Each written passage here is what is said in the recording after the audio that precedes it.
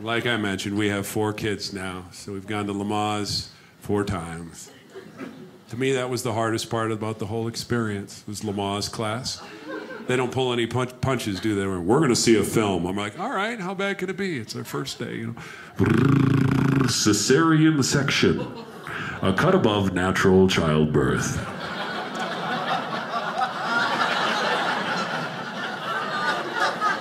You know, cesarean, you're cutting through to get the baby, you know.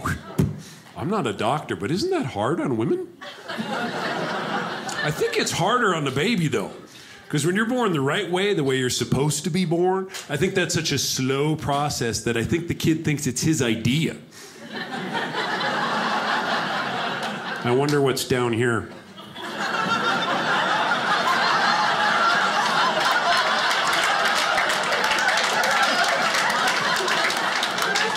Oh, a door.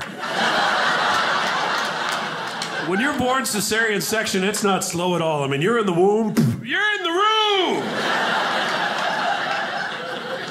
Imagine how horrible it would be if it happened to you. You know, you're the baby, relaxing in a nice, warm jacuzzi. Oh, that's nice. And suddenly the roof opens up, a giant hand grabs your head, yanks you out of the building, you turn to see a masked giant with a knife. That's a bad day.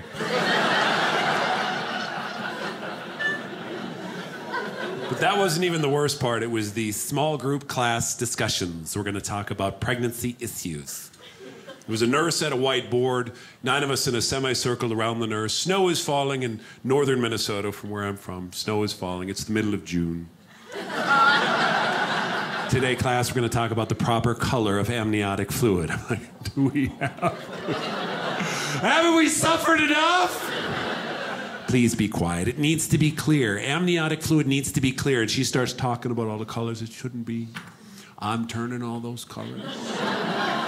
But not my wife, because pregnant women are amazing. She's watching this gross presentation, drinking a 5-gallon thing of ice water like it's no big deal.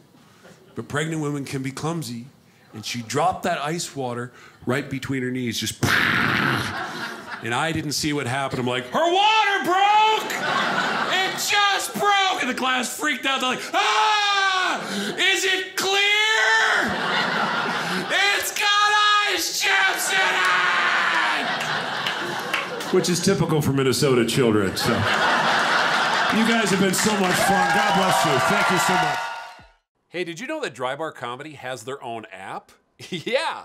Download it right now and watch. You can save and share clips and watch my whole special.